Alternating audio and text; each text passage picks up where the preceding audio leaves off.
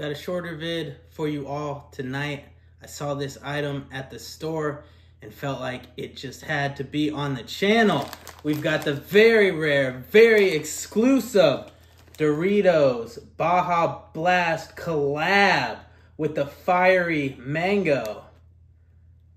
This is one of the special items that they've put out recently for the 20th Baja-versary, 20th anniversary of Baja Blast, which many of you may know is a collaboration between Mountain Dew and Taco Bell, the exclusive original Mountain Dew flavor, especially for Taco Bell. I've spoken about it before. It's so amazing, paired with food from my favorite fast food place. So them collaborating with Doritos, it's just too much for my little brain to fathom. I'm overwhelmed with the fat boy foodie hype right now. So let's get right into it.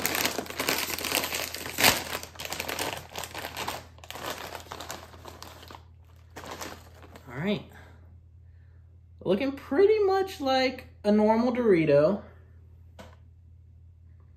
It's got maybe a little extra redness, a little extra spicy look to it, but pretty much the same color as a classic Dorito.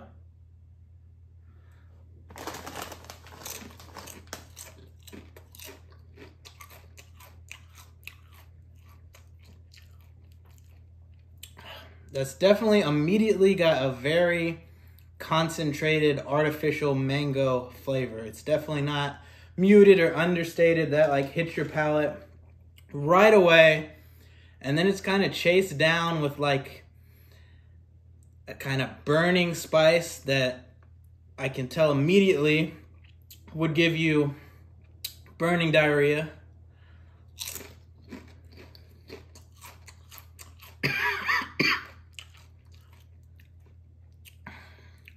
The mango's kind of nice, but I'm not sure if it's exactly what I'm looking for in a Dorito, in a chip. I'm not sure if this is the right vessel for that flavor.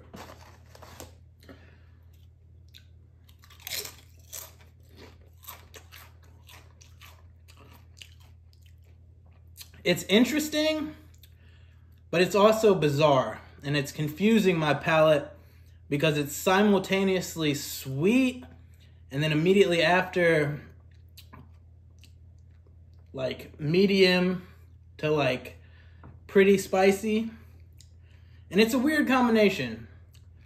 And I know I've said in a video before that my palate was feeling confused and overwhelmed. And this is giving me that same sensation. I don't think these flavors necessarily make sense together. And I'm not sure what the connection to Baja Blast is either, except that, you know, they put that branding on the packaging.